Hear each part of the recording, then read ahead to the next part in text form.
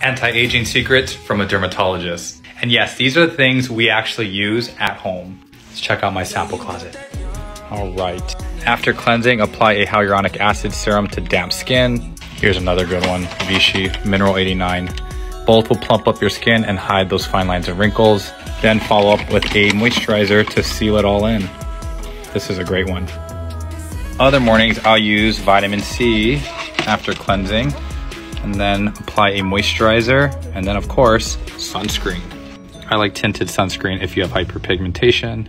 And then the king of anti-aging, a retinoid, whether it's tazarotene, Retin-A, or a retinol over the counter.